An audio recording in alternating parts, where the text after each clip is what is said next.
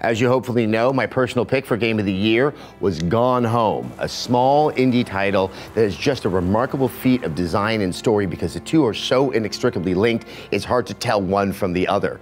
After making my pick, it turned out that Steve Gaynor, co-founder of the Fulbright Company, which made the game, happened to be in San Francisco, so I could not pass up the opportunity to sit down with him and pick his brain about a game that has not left my mind since I finished playing it. Now, one word of warning.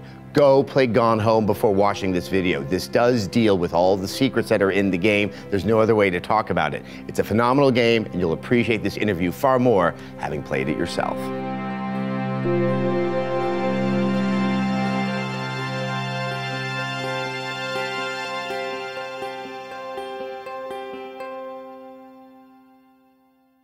This Game of the Year interview is brought to you by the National Campaign Against Drunk Driving. Drive sober or get pulled over. It is my great pleasure to be with Steve Gaynor, one of the co-founders of the Fulbright Company, makers of Gone Home, my favorite game of this year. Thank you so much for your time. Well, thanks for having me here. I'm so glad you like the game. Oh, no, I really did. Actually, thank you for the game as well. But before I get to sort of the experience of playing it and some of the thoughts that went into it, you come from a traditional AAA background. You were at Irrational Games, you were at 2K Marin.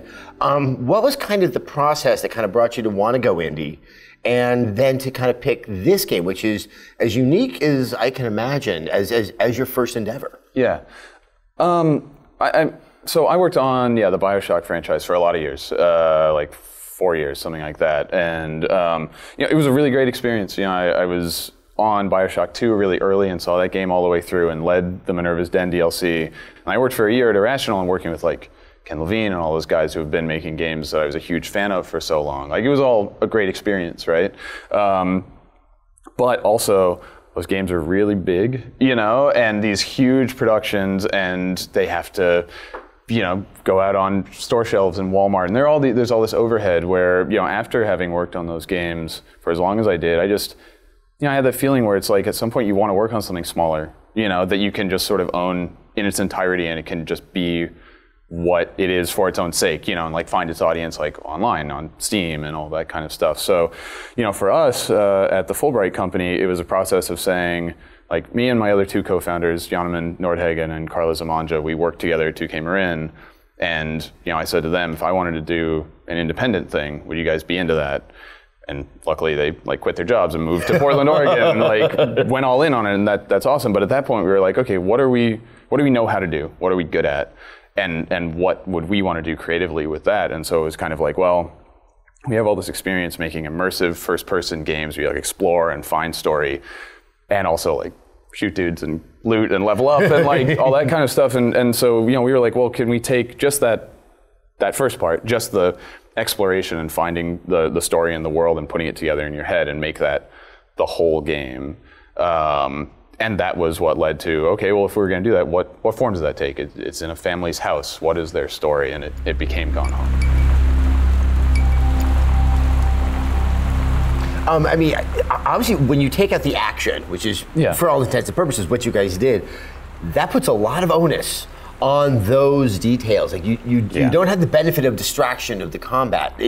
I think what struck me immediately about Gone Home is every single part has to work. It's also interconnected, and sort of if you're aware of the challenges that this was going to sort of put on just the four of you in trying to put this together. I think for us, it was partly a process of just believing in the potential of that experience, because we had that sort of environmental storytelling experience in a lot of games that we love, and we were like, we always love that part of those games. So we had this confidence that we've seen it work before, and if we do it well, it can sustain the whole experience. And then the other side of it is, since we didn't have the interactivity of combat encounters or leveling up or any of that kind of stuff, we had to make the world and the way that you find the story that much more interactive. So it still feels like a deeply, constantly interactive experience where it's like, okay, that dresser isn't just for show. You can open all the drawers and you can find a little, object inside of it and actually look at it and touch everything, and it's relevant to your experience. Dear Katie, so much has changed, even just since you've been away. the conceit at the beginning, and I don't think I realized how genius it was until I was about an hour into the game, that you are obviously playing a young lady, it's the 90s, you're going back to your family's home, but your family has moved since you've been away at college for a year. Right. So you actually have the same level of unfamiliarity as the character, and I could not get around this sense that I didn't know if I was supposed to be there. Like, the hairs were just standing up on all of my body playing this game. I think that, what we tried to do was walk the line where it's like, we put you in a place where you're supposed to be coming home, but there's no one there, so something's not right? And your job, as it were, the thing that motivates you is to find out where everyone went, what happened.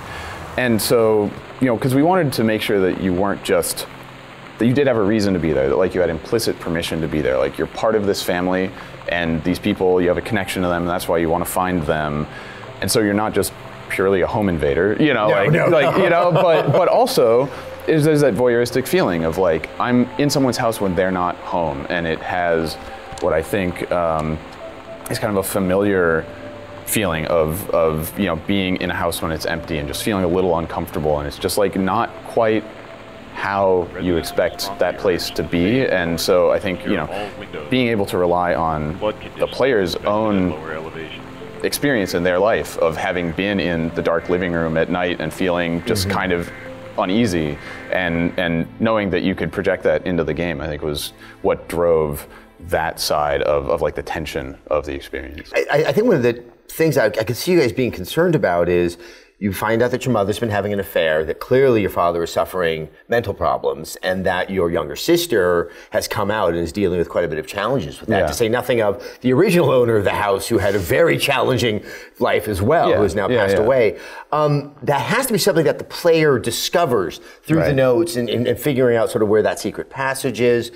But they could potentially not get everything or not get enough to put it all together. Right. How did you sort of strike that balance where you allow the player discovery, but you can be assured that they're going to discover enough to learn something from the game? A lot of it actually comes from, my experience on the BioShock series, where those games, since they're non-linear, they're broadly linear, but since they have levels that you can explore side rooms or not, and you can go to different spaces in different orders, you can miss stuff. It's just like, as a designer, you just have to be comfortable with the fact that people are not going to see everything, and almost certainly not on their first playthrough, and plan towards it, and be like, okay, this has to make enough sense that if you only find 80% of it, you can still kind of see the overall shape of what's happening. And you have to prioritize and say, for instance, in Gone Home, there are the objects that have Sam's audio diaries attached to them, and those are like the spine of the story. Like if you hear those, you know what happened to her, and you kind of get the through line, and everything else supports that.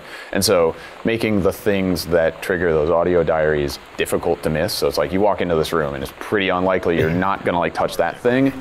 You know that feeling where the first moment you see someone, it's like they have a big gold star around them? I think this is true for anyone who played the game, because there's the rain outside, there are those spooky elements, and obviously with the sister having fun with her girlfriend with the Ouija board, it was impossible for me to completely rationalize what was going on, because there was that beautiful hint of something supernatural, and that kept me very engrossed. And I'm curious how you sort of iterated that so that you didn't pull a Sixth Sense, at the end, be like, haha, it was all this, but really we're able to maintain this beautiful tension and mystery.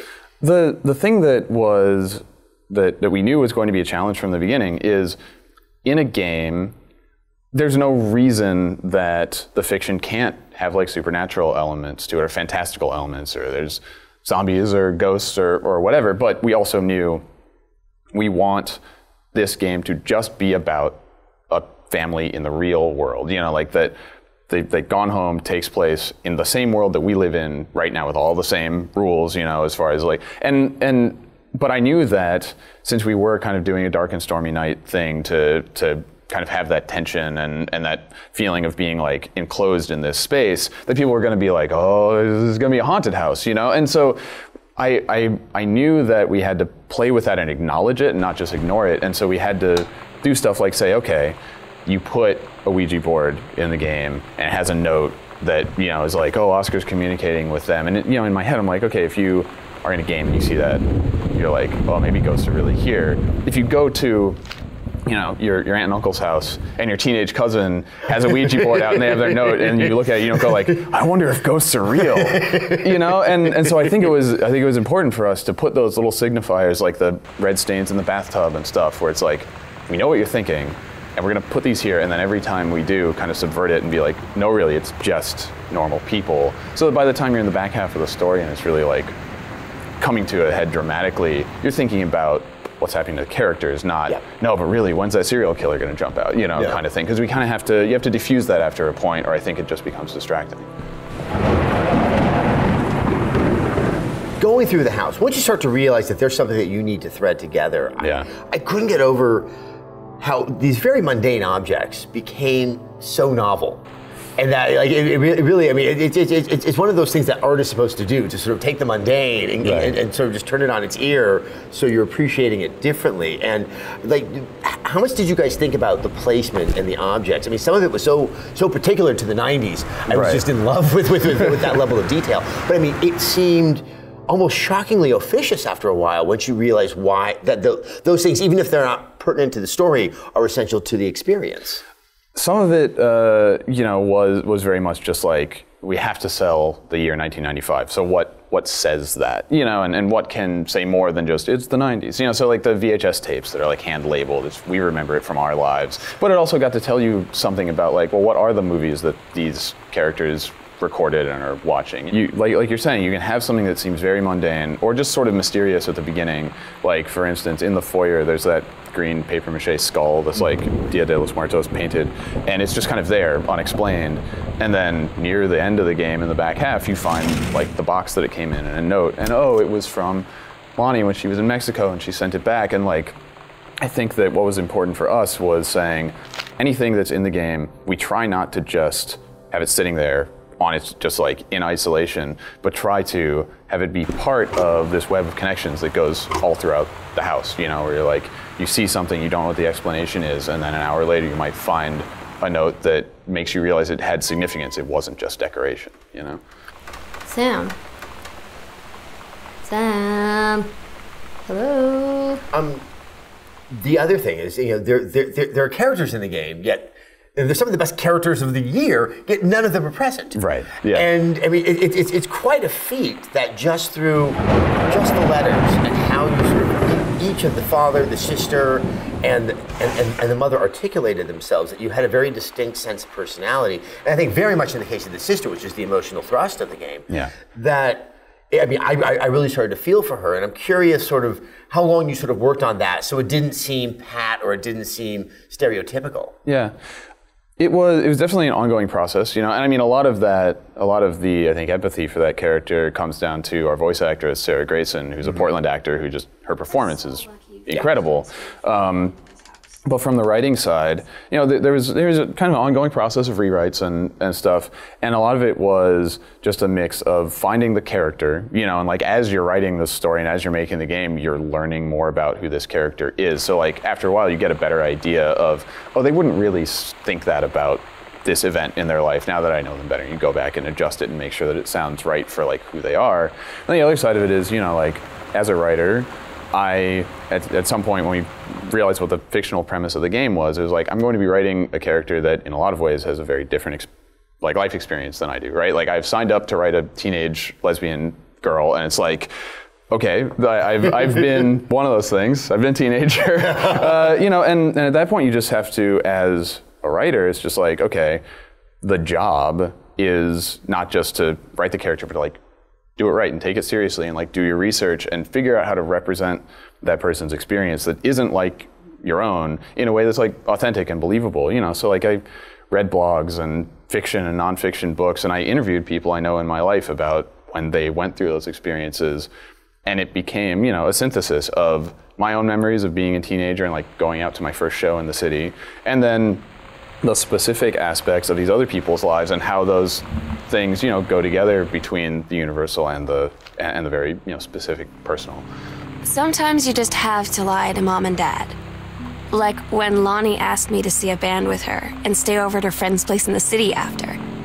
That's a lie to mom and dad situation. Now, the game came out in the first half of this year. No, it came out in August. It did come out in August. So just a few months ago now. So obviously it was received very, very warmly. How have things happened? Sort of like what's kind of the Fulbright company's story since the release of Gone Home?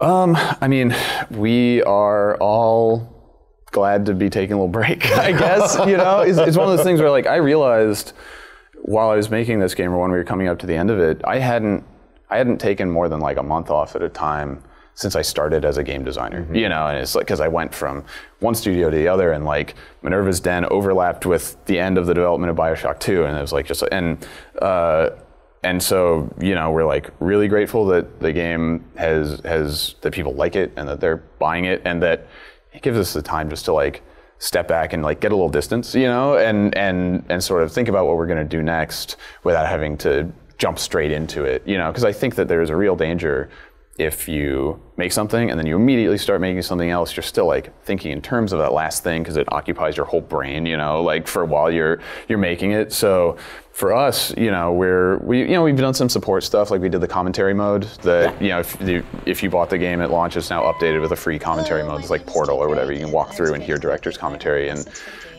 musicians and the artists on the game talking about it and stuff.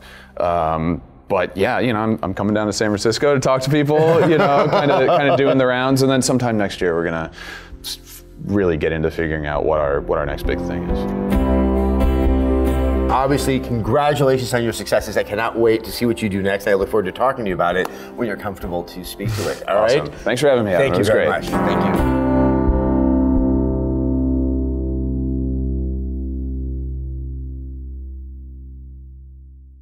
All right, with the interview over, we would like to thank our sponsor, the National Campaign Against Drunk Driving. Drive sober or get pulled over. This holiday season, cops are on a mission to protect the streets from drunk drivers. If you're out at a party or a friend's house and you get behind the wheel of a car drunk, you will not be able to hide from the consequences. You could face jail time, court costs, loss of license, or much worse. Some people might think that they've only had a few drinks, so they're okay to drive, or they say that they've gotten away with it before. And they think that right up until they kill someone. Last year, more than 10,000 people were killed by drunk drivers. So if you're going to celebrate this holiday season, don't be an idiot. Designate a sober driver, call a cab, or use public transportation. It's just not worth it to drive drunk.